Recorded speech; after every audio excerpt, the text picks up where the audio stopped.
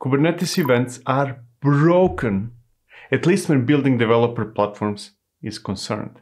They're one of the things that prevent us from building internal developer portals that go beyond the ability to create abstractions, which work only the first day of operations. If the situation stays as it is today, platform engineers will continue being unable to build services that help developers be autonomous and will not be able to transform themselves into service providers. Ops will continue reacting to Jira tickets. Platform engineers will ultimately realize that platforms cannot be created and developers will not be able to take ownership of their applications. The world will end. Okay, that last sentence might be a bit exaggerated, so let me rephrase it. We will fail to build developer platforms if Kubernetes events continue working as they work today.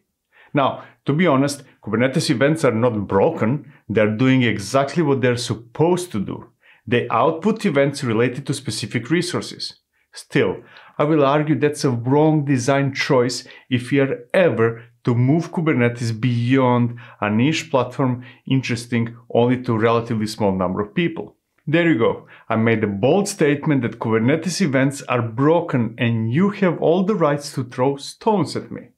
Or you might wait for a while and give me an opportunity to explain. I will have to show you some basics you're probably already aware of in order to demonstrate the big issue all platform engineers are facing or will face sooner or later. So bear with me for a while, even if what I'll say sounds too basic for you to be interested in. We use Kubernetes events to discover what's going on in Kubernetes clusters. We can retrieve events with kubectl get events. We can also get events related to specific resources through kubectl describe commands. And here's the thing, those are very, very, very useful, but only to people who dedicated their lives to Kubernetes. For the rest of us, for mere mortals, they are incomprehensible most of the time. Let me demonstrate what I mean by that. I have a Kubernetes cluster with a simple application running in the A-team namespace. If I list all the resources, we can see that there are pods and services and deployments and replica sets. That's all pretty standard stuff, and I can argue that most real-world applications are much more than that. Still, for the sake of argument, I will keep it simple. Now, let's say that something happened to the application.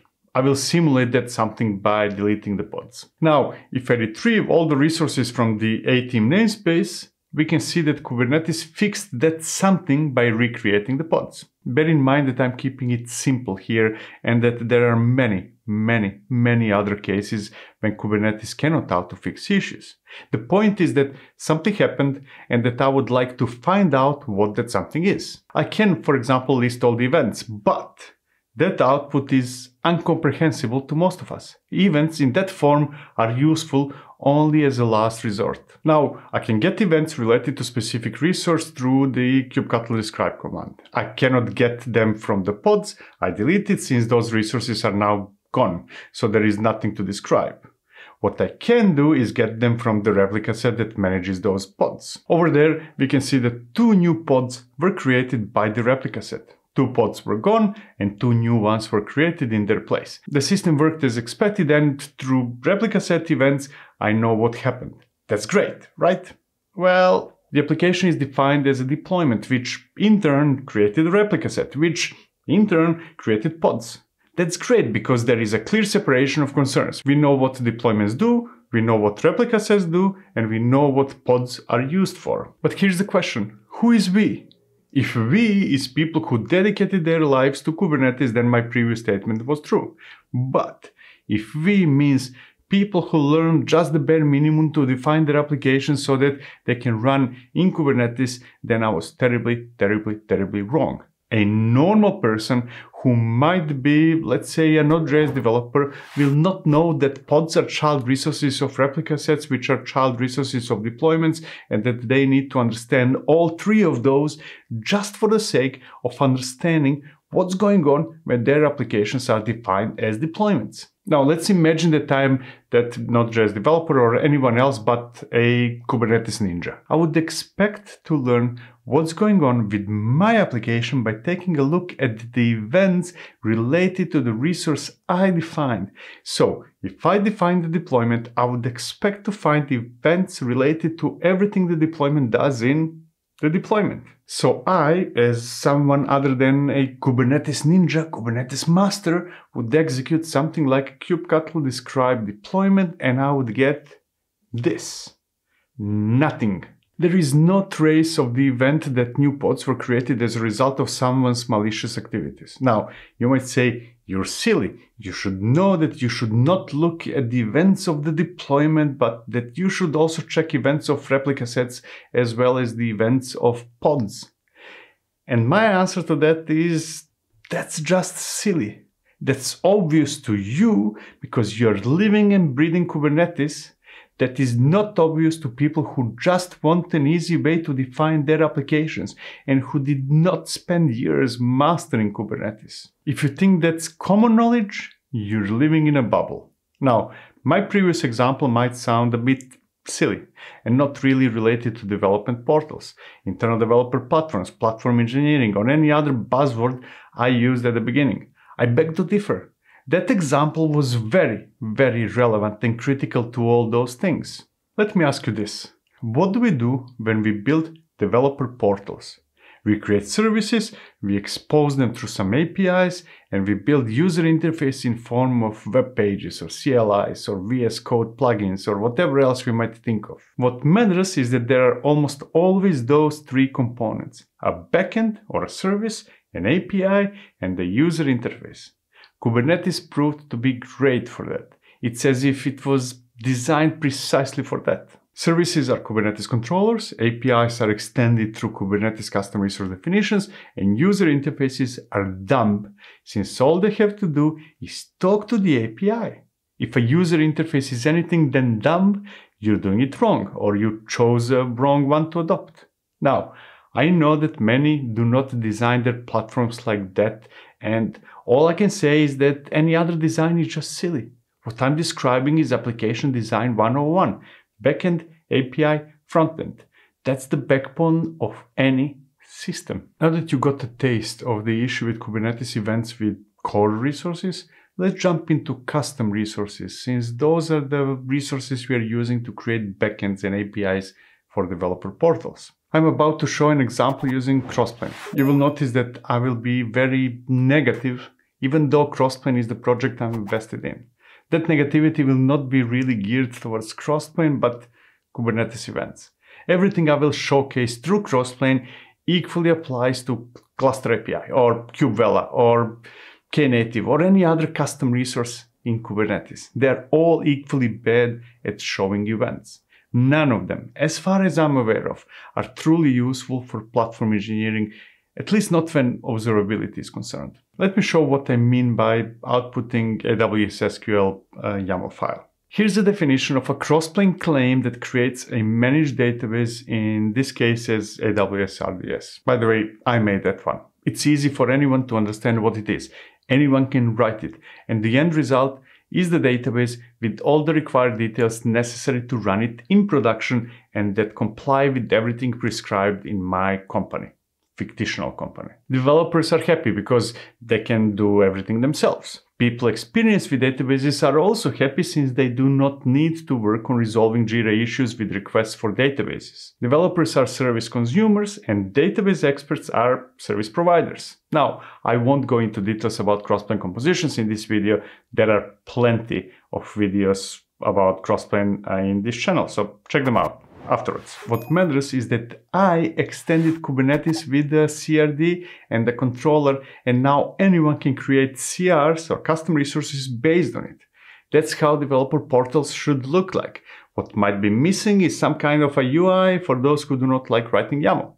Nevertheless, I will create that database with kubectl apply, and you will have to imagine that you can accomplish the same result by pushing it to Git if you're using Argo CD or Flux, or by filling in some fields in Backstage or Port if you prefer pretty colors. So when you see me executing kubectl commands, you should know that you would get the same result through web UIs, other CLIs, GitHubs, or whatever you're using. All those talk to the API and present what API gives them.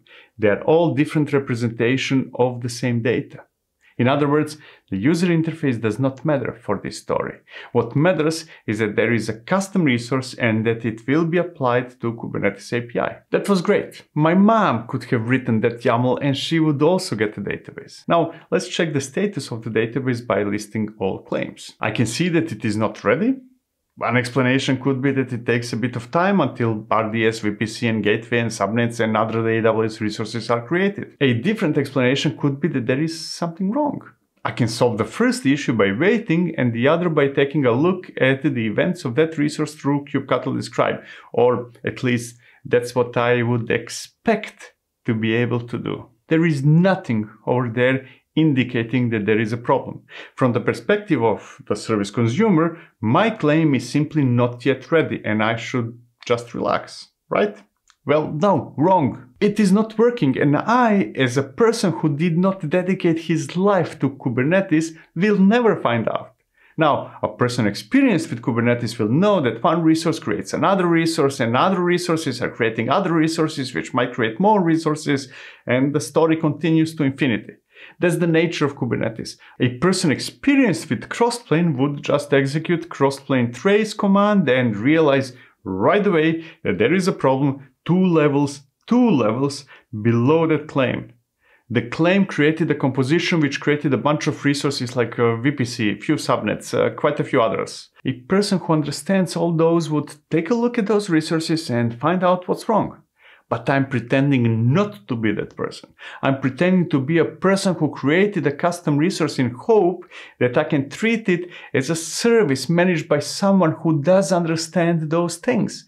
I am a Node.js developer and not a Kubernetes ninja or a crossplane expert. If I knew everything about everything, I would list SQL since one was created from that claim. Then I would describe that SQL composition to find out which resources it created, and I would list all managed resources to find out which ones are misbehaving, and I would describe, let's say, the VPC to see what's wrong with it, and I would finally see that provider config was not found. From there on, I would realize what's wrong and fix the issue. But what I described does not work. If I knew all that, I would not need the initial resource in the first place.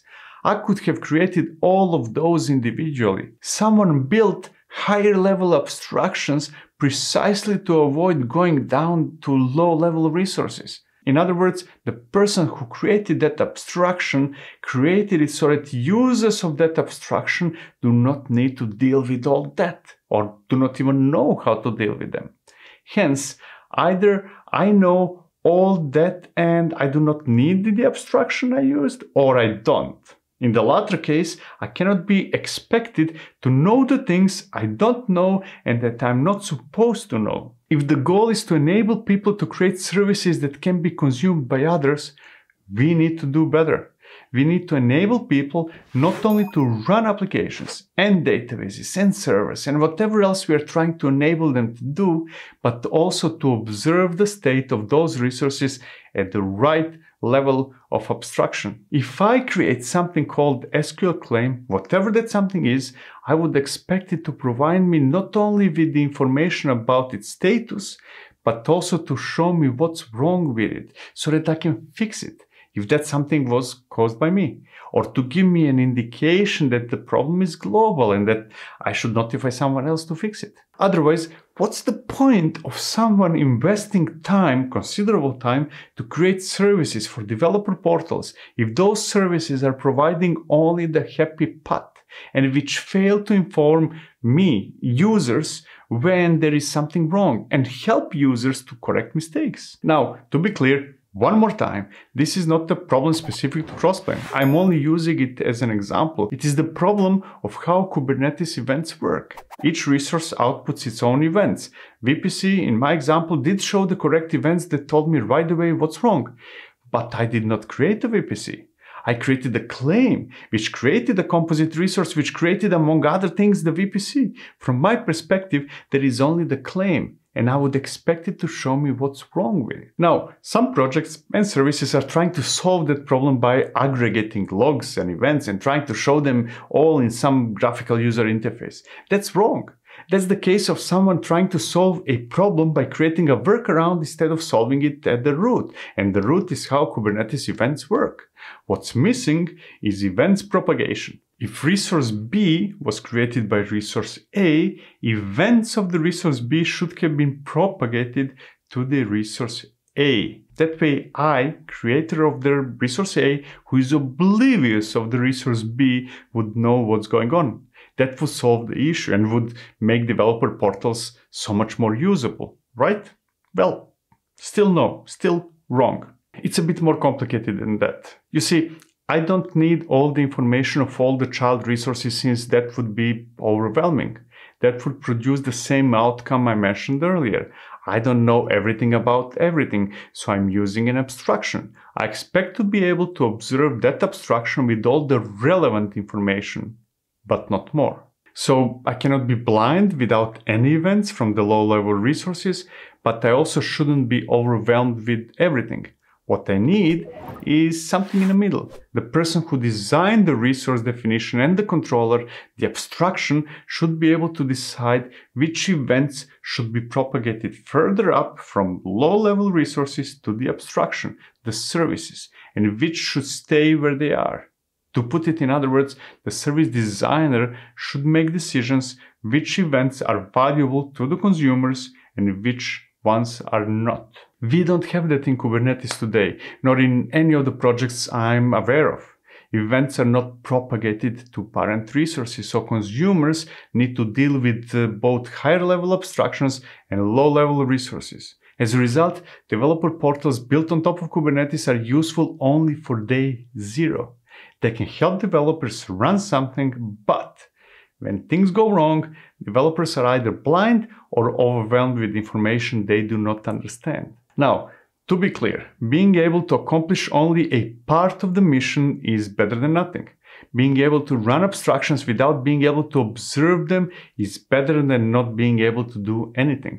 Still, I feel that the situation with the events is the critical next issue to tackle in Kubernetes or projects running on top of Kubernetes. Without giving the right information at the right level of abstraction, internal developer platforms will never be able to move beyond happy paths. I feel that Kubernetes events should propagate upwards. Please let me know in the comments if you have a creative solution to the problem. You must have faced it if you're building a developer portal or an internal developer platform.